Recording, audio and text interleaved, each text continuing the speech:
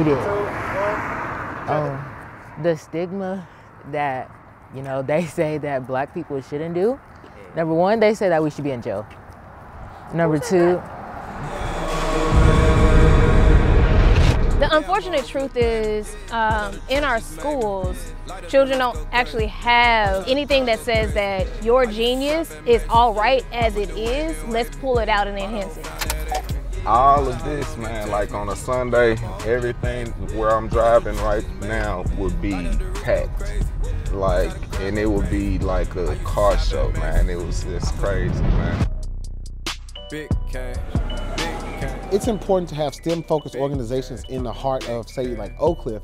80% of kids in the out-of-school time space don't have regular access to STEM organizations like mine. Tell my mama I'm okay. Once I was in college, I met other people that were like me, that had similar experiences. They felt like they kind of had to reject who they were to be a part of this like white education-dominated space.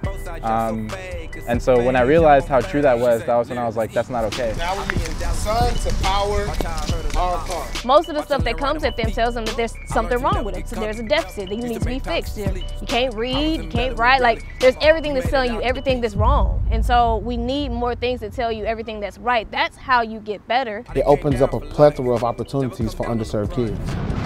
As students of color, we're already like known for, you know, having kids at early ages or being involved in drugs, and Thrive helps students of color not to live up to the stereotype and to be involved in more educational things. Made a way, out of no way. Y'all play both sides, y'all so fake. It's a phase, y'all gon' fade.